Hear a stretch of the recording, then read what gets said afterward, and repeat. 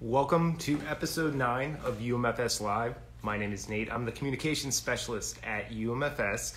I'm thrilled to be joined today by a very special guest. I'm going to start dialing her in now.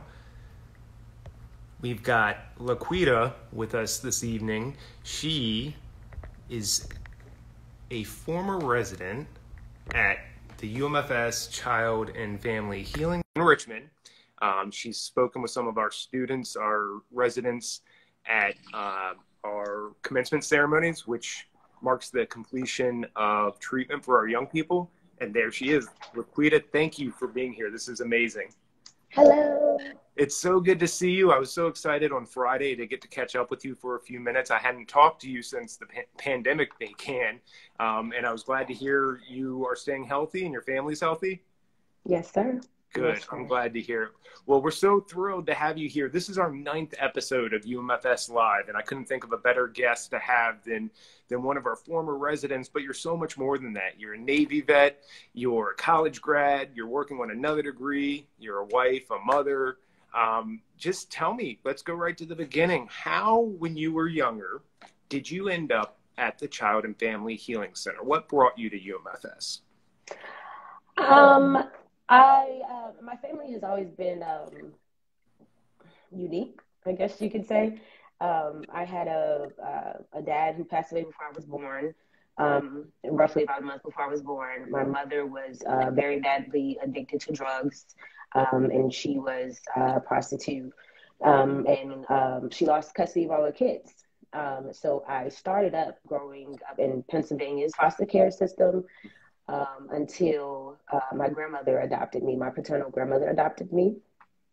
So I spent some years with her, maybe about 3 or 4 years with her, before that became a little bit too much of a strain, a little bit of familiar issues within the home and just, things not really necessarily,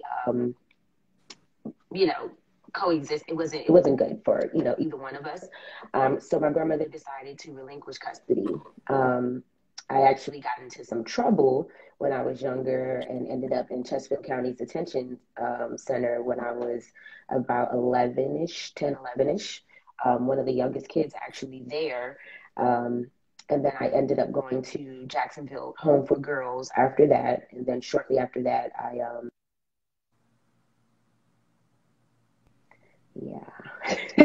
Oh no, I lost you for a second. We lost you. You'd gone from Chesterfield to where? To Jacksonville Home for Girls in Okay. Emporia. And then I ended up at UMFS. So you came to UMFS, to our Child and Family Healing Center, and was that a step down situation for you? Was that what?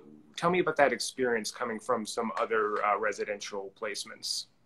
It was definitely a step down. It was very much so a step down. We had a lot of more freedom, if I can say. I mean, we couldn't just roam, of course, the campus, but, we did have the opportunities to level up and to have a little bit more freedom, whether it's a radio in your room, which was big, or just having a room to yourself, which was also really, really big to us. So it was definitely a step down. It was like I was in a max prison and then I stepped down. And how old were you when you first came to UMFS? I was 12. 12. And correct me if I'm wrong, you actually came to the residential program on 2 separate occasions? Yes. And what was the second placement? When was the second placement? Yeah, so if you were 12 the first time, do you remember the second time? The second time, I believe I was 15, Mm-hmm. 15, I believe. Yeah. A lot had changed at that time. Charter House had a brand new building. Yeah, the school. Yeah, brand new school.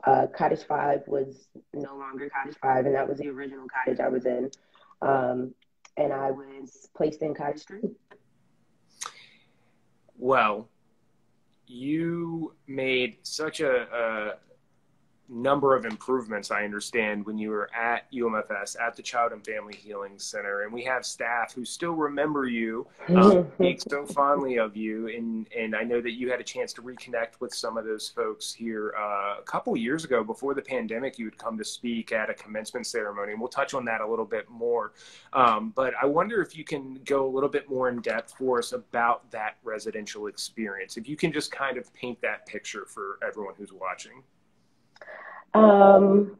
It was difficult. The first time around, it was very difficult.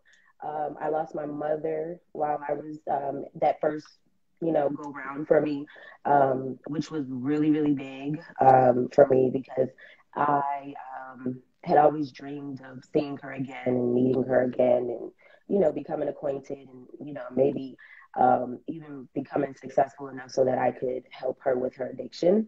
That was always something that I wanted to know, and try to do. But unfortunately, she lost her life in 2002 while I was a resident at UMFS. So it was pretty difficult. I got into quite some trouble. Very physically aggressive with staff members, with peers. I mean, you name it, I probably did it. I actually ran away from office a couple times too, but I ran right back because it was Broad Street and it was at night, and I was just like, oh no, this is crazy. I gotta go back. So, it was difficult. It was very difficult. I didn't understand necessarily what it was that they were asking from me in my treatment. It just felt like I was telling the same story over and over and over again, but to a different face. So that made a big difference, and it makes a big difference, when you feel like you're just repeating yourself, and you're not really seeing the work and what's to come into fruition. So I had a difficult time my first go round at UMFS. I did. Well, and you mentioned earlier, and we touched on the relationship you had with some of the staff. Can you talk about maybe how that was your second time through residential? You had some strong bonds. How important was that to you during your treatment? Extremely important. I had some sassy staff members, so I didn't really get away with the things that I got away with the first go round.